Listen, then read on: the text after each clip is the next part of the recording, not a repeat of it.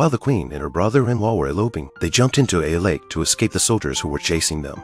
After swimming out of the lake, they took off their wet clothes and hid in a country inn. But before their clothes can dry, the soldiers break in and arrest Sebastian. Queen Mary, who is hiding under the bed, reveals herself in order to save him and follows them back to the palace. Francis rushes to meet his fiancée when he learns she's returned. He couldn't understand how his beloved could be so cruel as to abandon him. Back this morning, they'd woken up embracing and vowed to be together forever. He believes that Mary must have left him because of something rather than running away with his brother. Tell me what happened. My friend died. My heart broke. Give me an honest answer. I deserve that. It's hard enough for Mary just to deal with Francis' forceful questions, but what's driving her crazy is that everyone is trying to force her to make a choice. King Henry is even more aggressive in asking her to marry the future king of France because his ambition is to rule Europe. So Queen Mary's succession to the throne of England is the first step towards his annexation of England and Scotland. Mary's marriage to the Crown Prince of France must be consummated as promised, or King Henry will execute his bastard son Sebastian. Queen Catherine also comes to accuse her if she left Francis before so that the prophecy of his death would not play out. Why does she return now? She even asks Mary to sacrifice her honor by lying to the others that she and Sebastian are secretly married. Mary's Scottish mother also writes a letter demanding that she marry the future king of France. Forced by many different forces, Queen Mary had no choice but to tell Francis the whole truth about what had happened. I want you to understand why I left you. It wasn't for lack of love or joy. Nostradamus had a vision of your death brought about by me if we wed. Francis was so shocked by all this superstition that he couldn't believe that a prophecy had somehow denied his love. It was all nonsense. It pained him to urge Mary not to allow superstition or fear to dominate her reasoning in her life. She needed to take her destiny into her own hands as the ruler of the country. But Mary didn't want him to risk his life or die as he was predicted to. So she made a shocking decision. She would save both of the French king's sons. She approached King Henry and promised that she would take the throne of England and marry his son, but that she would need to marry someone else. But not Francis. Bash. Legitimize him and make him the next king of France. King Henry weighed the pros and cons, but in the end his ambition prevailed and he agreed to Mary's terms. He then immediately set off for the Italian Pope to request that his illegitimate son be changed to first in line to the French throne. This also means that Queen Catherine of France is about to be deposed. She's worked hard at the court for decades, and she won't allow her power to crumble because of this. When Francis found out about Mary's offer, he went to his brother Sebastian to vent his anger. He couldn't accept the betrayal of his loved ones, and he couldn't accept Mary being taken away from Sebastian. The only thing we've done is tried to save you. I'm the one who proposed marrying him. I proposed that he be the new heir to the throne. You are throwing away everything we had for superstition. Perhaps it's because he's so sad that he's lost his throne and his woman that Francis decides to leave the country. But before he left, he did a lot to help her clear the obstacles in her way. No matter how long it took, no matter what the cost, he stayed steadfastly by Mary's side. Soon after, Catherine was imprisoned in the Tower of London, awaiting the return of King Henry before she could be executed.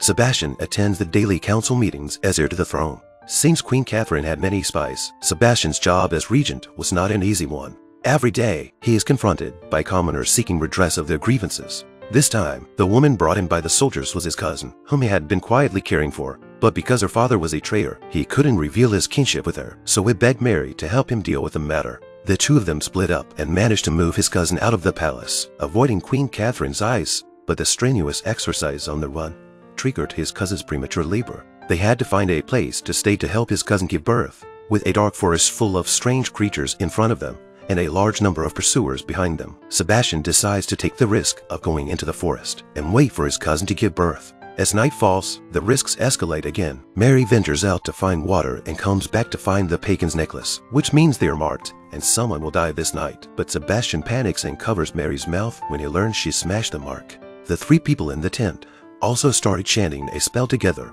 before the pagan butchers could be tricked into leaving. His cousin's tolerance was at an all-time high. After a scream that pierced the clouds, she gave birth to a daughter.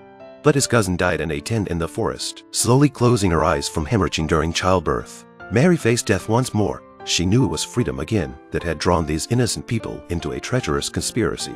So she buried his poor cousin in a beautiful countryside and went to the pagan funeral rite of cutting her palm with a knife and offering her blood. Only gradually the sadness became somewhat ambiguous. The wise and compassionate Queen Mary has a fatal attraction for Sebastian. He accepts his own disturbed fate and learns to help her take some responsibility.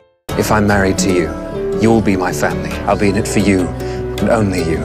Impressed by the sincerity of his feelings, Mary kisses Sebastian, forgetting for a moment the promise she made to Francis. While the two of them were making out, Catherine's family from Medici, Italy, arrived in France. Ancient aristocrats were obsessed with walking to their deaths on the guillotine with grace and dignity. Queen Catherine, accused of adultery by her husband, was already dressing for her death. She puts on a corset to define her waist. Then she meticulously ties her shoes with ribbons. And finally, she puts on a magnificent diamond necklace. Queen Catherine's hands were folded and tied with thick twine. Finally, her head was placed on a block to await the fall of the guillotine. But at such a serious and tense moment, a menu was suddenly handed to her. Catherine read the menu and was furious. How could there be no prawns, no flowers or wine? She even took it upon herself to decorate for the funeral. 50 musicians. I'll reduce the gold inlay on my tomb. While she was in the throes of preparing for her funeral, Queen Catherine's favorite son, Francis, was a depressed man with a broken heart who spent his days in the bars and casinos of Paris. When he reappeared, he was met by a familiar face. Lola, Mary's lady-in-waiting, had come to the Parisian casino alone to save her brother from a gambling debt. When her creditors wanted her to pay their debts with her body, Francis offered to quadruple his bet to pay her back. He saved Lola from the casino owner through a lucky gamble. He couldn't help but ask her about Mary, who had hurt him, even though he'd always said he wanted to forget about her. Hearing that Mary and Sebastian were in love, Francis' sadness overflowed. His whole body was wrapped in depression. The once vibrant prince of France was now a homeless man, wandering around without a place to call home. Lola's heart went out to this man. Don't be ashamed of your pain. It does you credit. You have a true heart. It will mend. This lonely, wounded man was healed by her words. Or perhaps he was so lonely that he couldn't resist the warmth of the moment. So when Lola, who was Mary's lady-in-waiting and also a good friend, embraced and had sex in a cheap hotel in Paris. On the other hand, Mary, who was far away from the palace in France, wanted to get married and settle down. I'm willing to take that risk. Ash, marry me. Sebastian, who had always been insecure, gained confidence with Mary's encouragement. He also has the courage to get down on one knee and propose to the woman he loves. While the two of them were preparing for their wedding, Francis woke up in a beautiful warm dream and prepared to send Lola on a carriage ride back to the palace. His farewell conversation with Lola in an embrace was overheard by the owner of the casino. After learning that Lola was working at the palace, he pulled out a coin from his pocket. The Queen is led out to the executioner's block. Throw that at her for me. Bring that coin back with her blood on it, and I'll give you a fortune in house credit. When he heard the terrible news, Francis couldn't take any more of her advice and rushed back to the palace to save his mother. Arriving before him at the French court was Mary's mother, the Regent of Scotland. The mother and daughter hadn't seen each other for 10 years, but there was no warmth when they saw each other again. Mary's mother has come all this way to prevent Mary and Sebastian from marrying on the grounds that the Queen of Scotland cannot marry a bastard. Mary argues that she's doing it to save Francis' life after her mother's strong objections. From a fate a magician predicted. Please, don't make light of Nostradamus' warning. No matter how much Mary tried to put in a good word for Sebastian, her mother only recognized Francis as her son-in-law. This put Mary's marriage at an impasse. Seeing that she couldn't convince her mother, Queen Mary plotted to run away with Sebastian. Queen Catherine's trusted seer also brought her his latest prediction.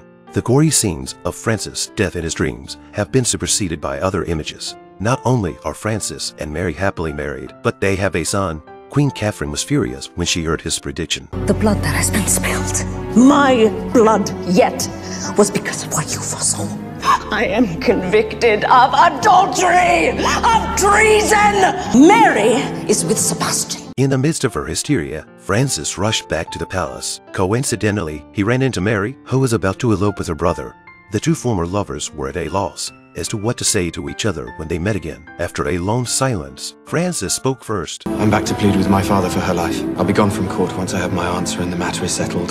Then he gave her a detached nod and left without looking back. Mary's heart rippled again. She was still in love with this man. When Queen Catherine saw her son Francis, she didn't say hello before asking him for questions. Do you want Mary? Do you want to save me? Do you want the throne of France?